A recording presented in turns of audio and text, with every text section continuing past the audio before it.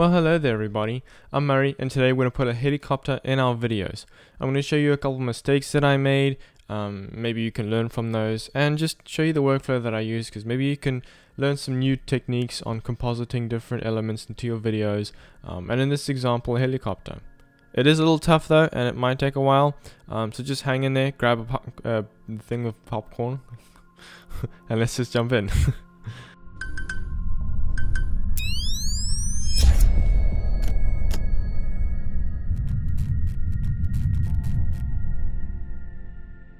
Now the way I shot this is I took the blades off the helicopter because I'm going to have to make them move in post, and that's what I'm going to show you how to do. But they were pretty simple, they just clipped off, and I also set up the helicopter on a stand with string, but I suggest you guys do it in a sturdy way, that way when you actually turn the helicopter it's nice and strong and it doesn't jiggle or anything like that. Because I had to make the camera move rather than the helicopter, because the helicopter was tied down and it was just a bit flimsy and it would have moved a lot. So I just moved the camera instead of the helicopter, and that just made things easier. I also made sure that the lighting was similar to the scene that I'm going to put it in. So I have Luke on a diffused scene, the clouds are diffusing the light, and so I wanted a similar light source to the helicopter. So I just bounced a lot of light. I also put some diffusion on the lights as well, so that helped. Okay, and then I have my footage. So here's Luke in his scene, and he's reacting to the helicopter. And what I want to do first actually is work with the helicopter. And I've done a bit of stuff ahead so that you guys don't have to see me waste a whole bunch of time. All I did was key this helicopter out. And if you want to pause the video and see the settings I have here, I'm not going to go too deep into it because the background was not very good. And yeah, let me just give you a look here. So I essentially used a blue blanket, and so it wasn't the most ideal thing, and there was a lot of problems I ran into, and so I'm just going to leave it like that. And you can see the settings here. There's a lot of keying videos on YouTube. I'm not going to really go through that. This is an extreme situation here, so take it with a grain of salt. But the next thing I did was just duplicated it about 5 times or so underneath. That just kind of cut off this graininess. Let's take the quality down just a bit, and you can see that it's pretty grainy. So what I did was just added a few duplicates underneath, and it actually improves it significantly.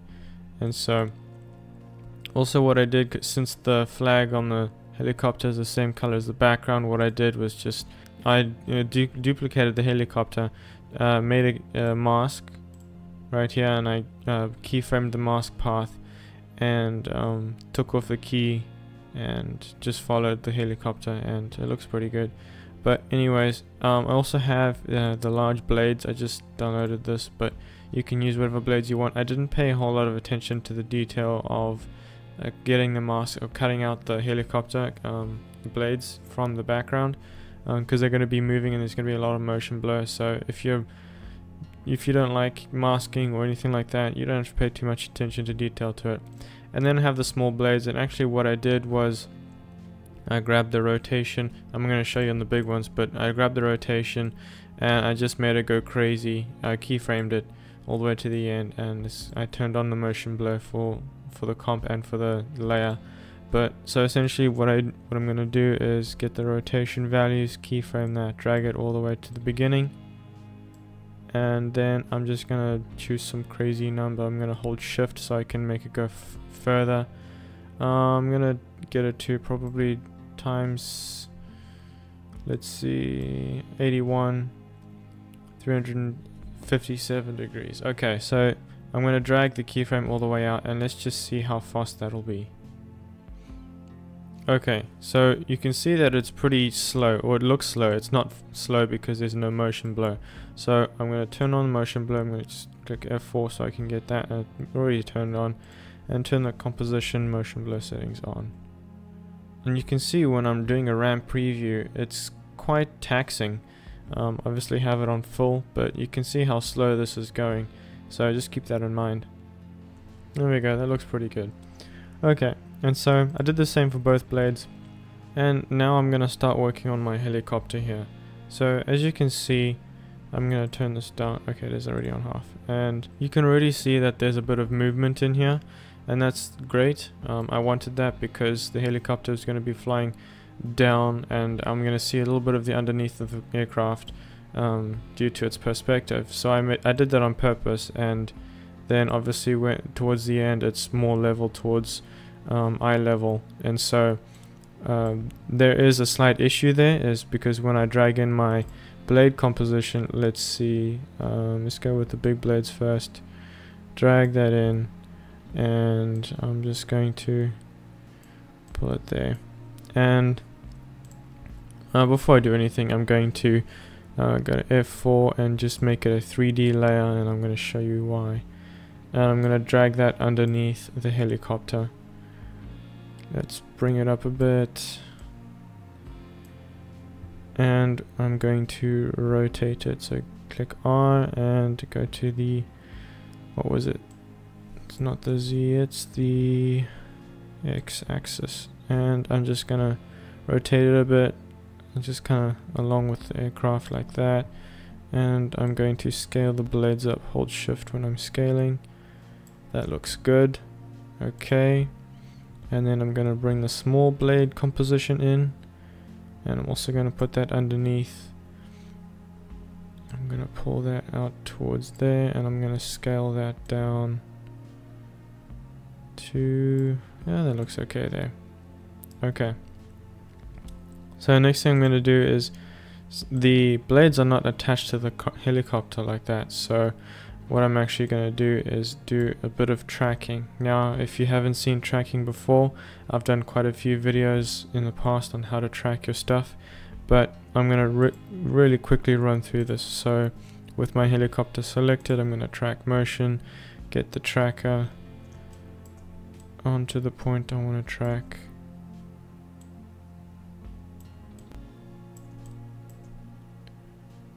Let's see, let's go about, how about there? Let's see how this turns out. And I'm gonna track forward. Okay, edit target. I'm gonna send it to the big blades. Okay, apply. Yes, please. Alrighty. And you know what, I don't really like that, but you know, I'm gonna leave it there just for the sake of time, but I would probably take that out. And in fact, in the example that you saw in the beginning of the video, I put the blades on top of it because I was too lazy to take it out, and it looked kind of weird, so I just put the blades on it. But I gotta do the same thing for this side, but actually I'm just gonna keyframe it because, you know what, actually I'm gonna track it. Tracking is gonna be much easier for me, I think. Alright, and that's tracked. That was actually very simple. Let's just do a preview just to see what it looks like so far. Okay, I'm getting impatient. Let's check it out. Okay, and that looks pretty good. You know what, I'm just gonna take that little knot off because it's annoying me. I'm just gonna draw around it. Subtract. Feather to about 5. Yeah. And then I'm just gonna keyframe. Whoops. There it is. Mask path.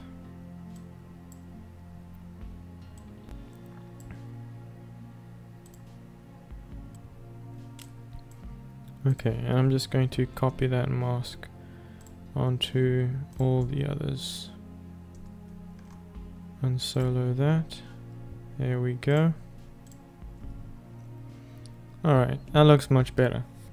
Okay, now that we have the helicopter done, we can start moving on to our main scene. I'm just going to duplicate my footage. I'm going to bring in the helicopter in between the two. I'm going to, let's see, I'm going to create an alpha matte. I mean, you can mask this out because obviously the helicopter is going to be behind this and outside the building. You can keyframe and do some rotoing, but you know, I'm too lazy and I actually found a better way to do that. Now keep in mind that you would have to have two extremes. So for example, this is pretty bright and this is pretty dark. That's going to really help with the track matte. Obviously you're going to have some trouble with the trees and stuff over here, but I'll get to there when we get to there. But in this example, he's very dark and the house is very dark, so this is going to be nice. I don't have to keyframe him the whole time with a mask to have him in front of the helicopter. And so let's do this. I'm going to select the difference matte, put it onto the top layer, and I'm going to have matte only. I'm going to have none, center obviously, 16 for the matching softness, and the blur before difference is at 5.7. Now you can see it's a track matte essentially, and what I'm going to do is, you can see that there's some bushes here. Okay, so just to help you understand what this actually means, the black is going to reveal and the white is going to conceal. So essentially everything that's black you're still going to see, and everything that's white, the helicopter is going to be on top of it.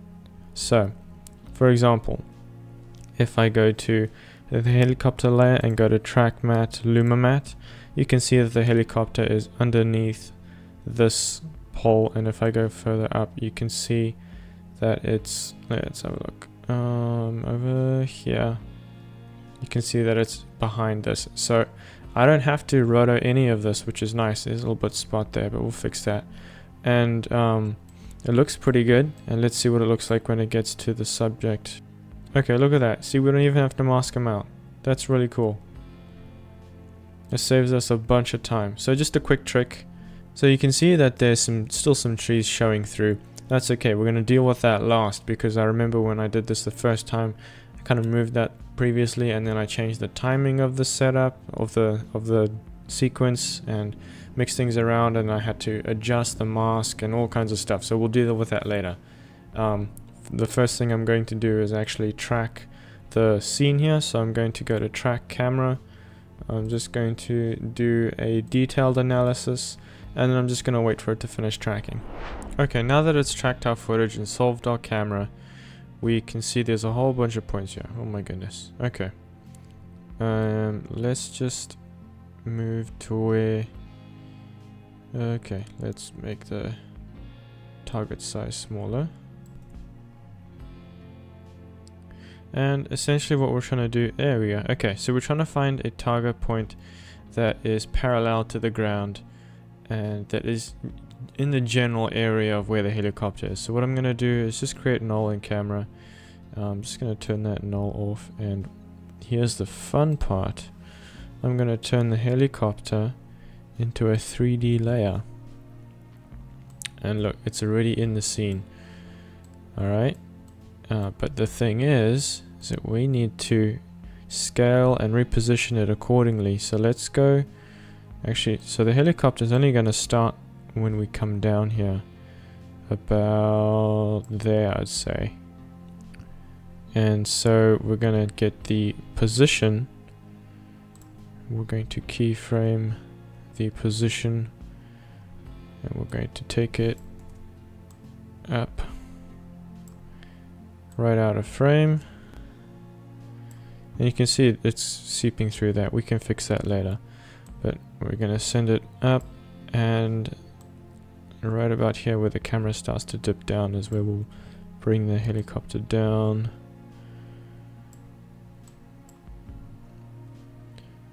Okay, and let's just make this point, bring it all the way down to its final position, and what we're going to do is actually we're going to move it over to the side a bit, and the same with the other one. Bring it down there.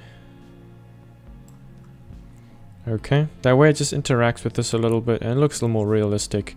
But also I'm going to make it land on its bottom wheel first and then the front. And so let's just have a look. I need to get a preview of this so we can see what's going on.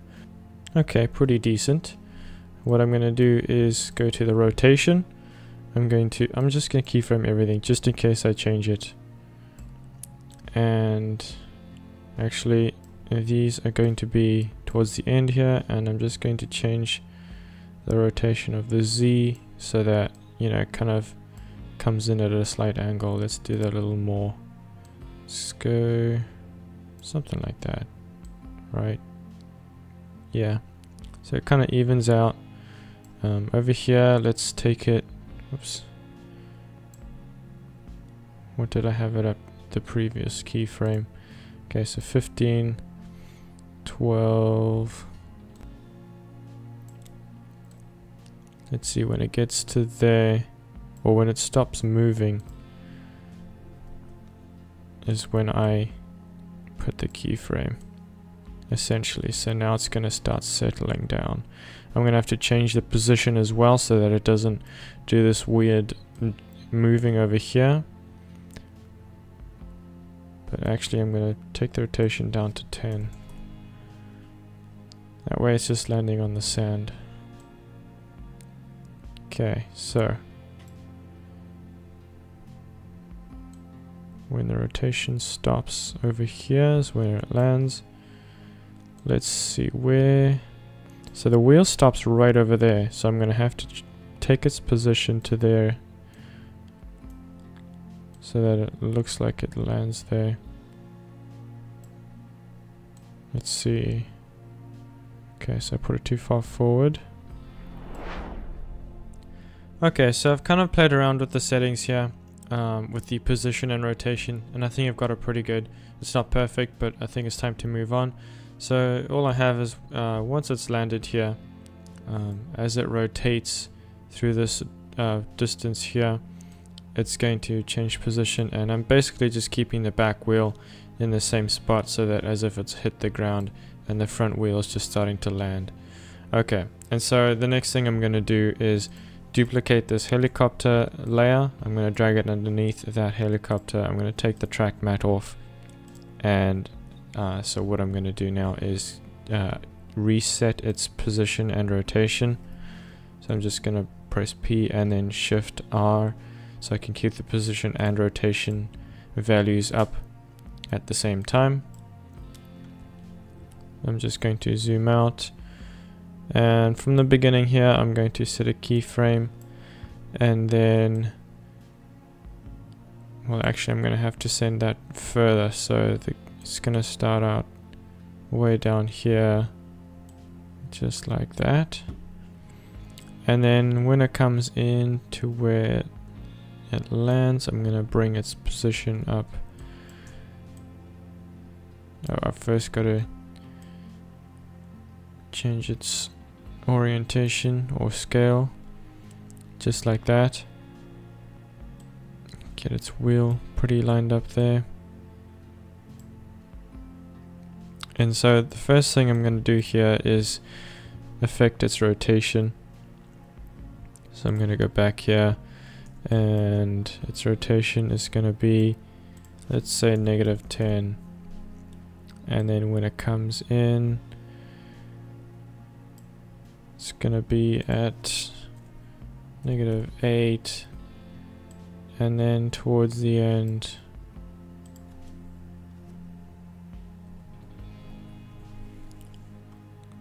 till about there, it's going to get set back down to 0. Alright, and then with its position here, about here, so I'm just lining up the back wheels right now. And again, this just takes tweaking just like the other one, just to match it up. Trying to match the movement of the top piece here. And so, just to check the movement, I'm just going to scrub through it. It looks pretty good. Now, obviously, this doesn't want to look like this because it's not the real helicopter, so I'm going to add a curves to this layer, to the bottom layer. And I'm just going to crush the highlights all the way down, so it's all the way black. And then I'm going to go to the opacity. Let's see, what does 50% look like? Okay, we're going to add a fast blur to this because it's too harsh. Let's take it up. Let's see, 30. Let's do more. Shadows are pretty diffused. let's go 50. Okay. That way it just looks nice and diffused. Alright, so that's pretty good like that. But you can see that it's very, very diffused here. Actually, I'm going to diffuse it even more because it still looks too harsh. Alright, so there's not a whole lot of shadow to it. I'm going to take its opacity down. That looks much better. Okay, so obviously that the shadow here towards the base of the helicopter is going to be harsher. So what I'm going to do is I'm going to duplicate this shadow again. I'm going to get a mask, just a square box, and I'm going to keep that. I'm going to feather that up to like 50. Nah, let's go 100.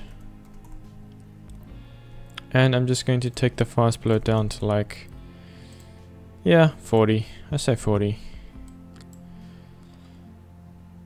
Alright, so that way, and I'm actually going to change the opacity because it's going to change throughout the whole thing, but once it reaches this point, that's when it gets to the strongest, and it's going to start fading in from about this point. So the closer and closer it gets to the helicopter, the darker that part of the shadow gets.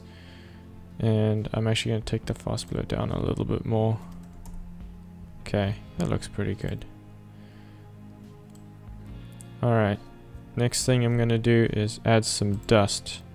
Now the dust obviously is going to sell this very well, so paying attention to the details is quite important. Now you can get good dust elements at actionvfx.com. They don't cut the edge off like Video Copilot's one does. They're very good quality, 4K, very nice. I think there's some free ones too. I'm not 100% sure, but they're really great. actionvfx.com. I'm just going to drag my footage in, bring it back here to where the helicopter is kind of doing its thing, turn it into a 3D layer, let's drag it up a bit, that way a bit, and let's just make sure that it's where it should be. Okay, so it looks pretty good, but I'm going to have to obviously cut off the bottom here because this is not a Action VFX asset, unfortunately. But the way I'm going to fix it is get a mask at the bottom. I'm going to subtract it and I'm going to feather it like crazy. I'll take this up a bit.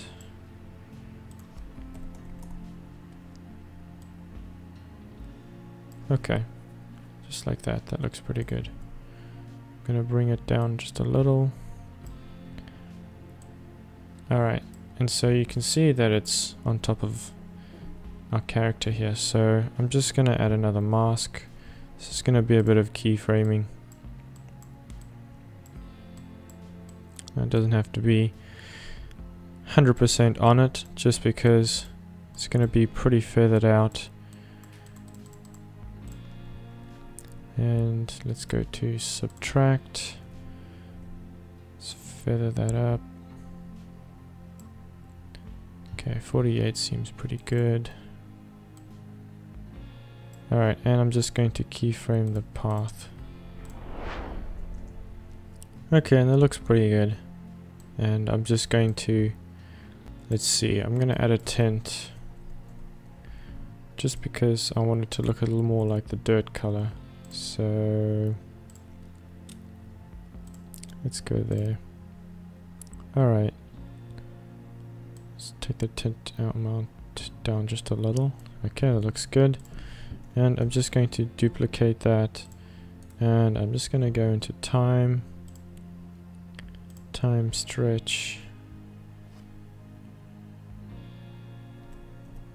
Let's go 75.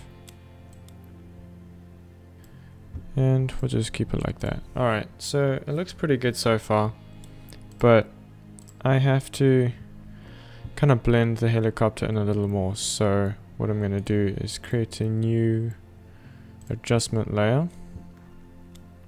I'm going to get curves, and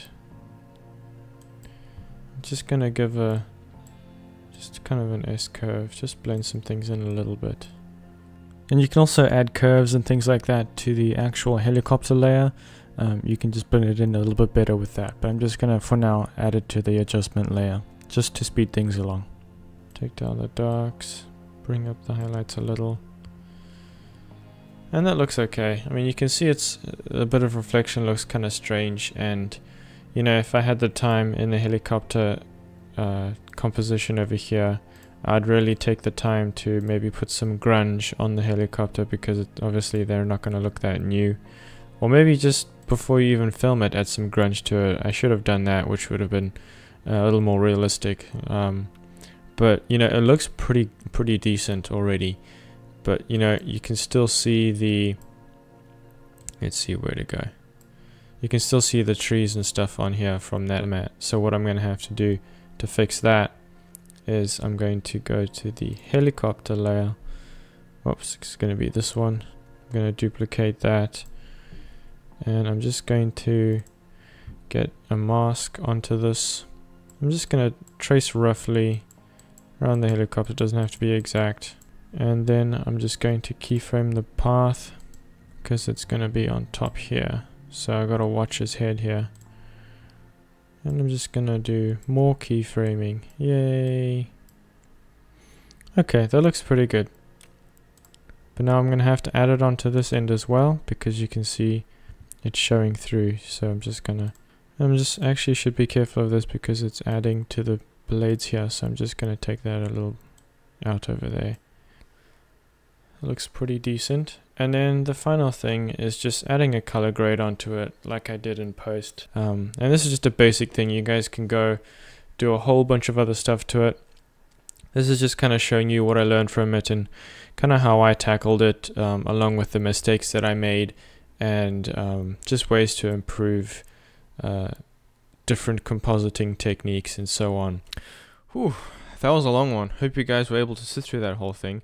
Maybe you learned something cool. Great. Let me know in the comments below what you took away from this video. But anyways, if you guys enjoy After Effects, Premiere Pro, filmmaking in general, consider subscribing. I'm going to make more in the future. And remember, learn, film, repeat. And until next time, keep smiling, keep shooting.